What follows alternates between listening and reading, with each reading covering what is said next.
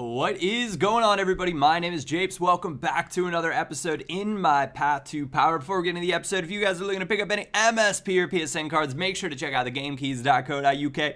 Or if FIFA coins are more your thing, check out justfifacoins.com. You can use the code Japes to get yourself a 5% discount on their instant delivery. And this is from a while back. Beer Money FC. You can see we're still in that Asia Cup. And this is going to be the only match from that Asia Cup. Take it as you will. But it's been a little while since we've done an episode of Path to Power. Wanted to get cooking through the weekend. Going to be one episode at least every day so far, rolling through the weekend. Probably two of them on one day. Maybe two of them on both Saturday and Sunday. I don't know. What do you guys think? But I got to do that Q&A. So for those of you guys that are interested in that, we're going to do a little hashtag AskJapes tomorrow morning during the footy matches. So be on the lookout for that, and I'll be going through it at that point. Gareth Bale, though, getting to the end line, steps inside. That is far too easy of a goal to give up. But it's been wonderful work from the Welshman, and I'm thinking it might be time for Gareth to go. And that is largely due to, we're going to have a formation change because I'm working on some new things, and I'm going back to, well, I'm going to be using the other 4-2-3-1 formation. And I really think that formation is just the most well-balanced formation in the game. And I like it because I get to use every position. I get to, and you can have all sorts of different variety. And the sweat, how sweaty was that? Played it across, didn't like it. Played it back, played it across again. Sometimes you got to do that. But the man of the match, Heung-min Son, which we are going to lose quite a few coins on at this point if we were to sell him on. Actually, his price is weird. I'll see him go for like 105,000, and then I saw another couple go for like 180,000. So we can figure out what it is that's causing some of them to go for so much more. That's something I might be interested in. But you can see I'm doing a little bit of squad maintenance here before we go ahead. And I went into search. I couldn't find a max. Got frustrated. And eventually just turned off FIFA. And the next time we turned on my Path to Power, the Asia Cup and Nations.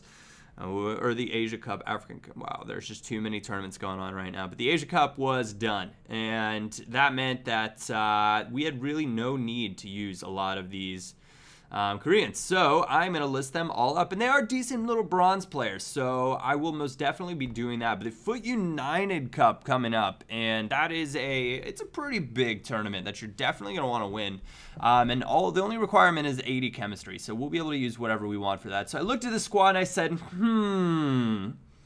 how do I want to change this into something I'd be interested in using? Put Gareth Bale over on the right. Tony Cruz behind him. That looks like a nice little right side to me. I thought, okay. Go ahead and put Philip Lahm in there, the best defensive midfielder in the game. Just add some Bundesliga players because we've got Heung-min Son on the right as a throw Götze in there. Now it's working out beautifully. We've got great chemistry going on.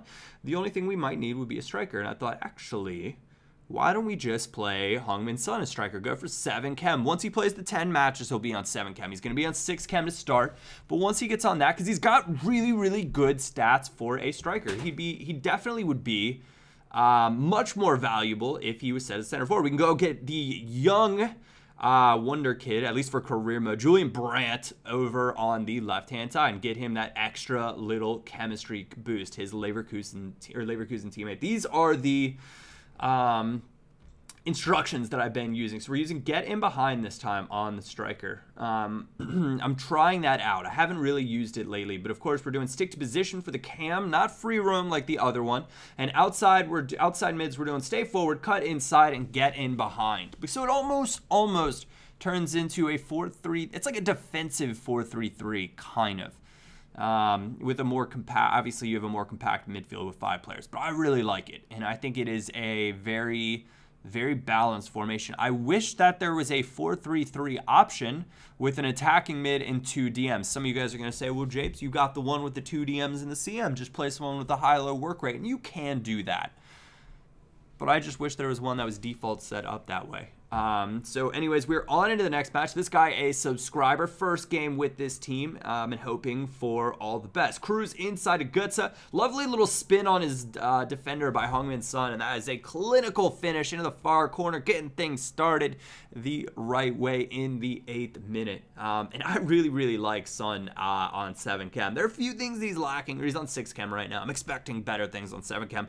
Right here, you can see he's playing on defensive, maybe even ultra defensive. Look at how far back his backline is. When you have elite players on the wings, Gareth Bale, Arjen Robben, Neymar, Ronaldo, Royce, you know, your players that are strong, pacey, well, I guess Ribery is not really strong, but your pacey players that you cannot let them get a full head of steam and cut inside, because that will happen because it's so easy to cut across defender after defender when you're going full tilt and cutting in from the wing. So that is something that if you're going to play on defensive or ultra defensive, you have to be really conscious of it. Nice bit of work here from Hongmin Sun, doing a little hold up play, going for a little, you know, doing it himself, gets his free inside. That's a brilliant finish. And that's just waiting, hoping I get to see him commit to something that he doesn't really want to. Bait him in, and then the final body feint, and sets him up for a brilliant angle to score on the far post. So Julian Brand, nice bit of work here. Spins free inside, gets it taken away, goes for the clear. That's a handball, ref. But that is FIFA justice right there. The deflection falls back to Julian. He gets a goal on his debut. Give him a little round of applause. The 1 silver in the squad getting a goal. And that is happy days. So that is where we are going to come to a close of this episode. The next game in Path to Power is freaking awesome. It is freaking awesome. So I will be excited to bring that to you guys tomorrow. Thank you guys so much for tuning in. I hope you did enjoy it. If you did, a like, a thumbs up would be greatly appreciated. Other than that, my name is Japes, and I will catch you all next time.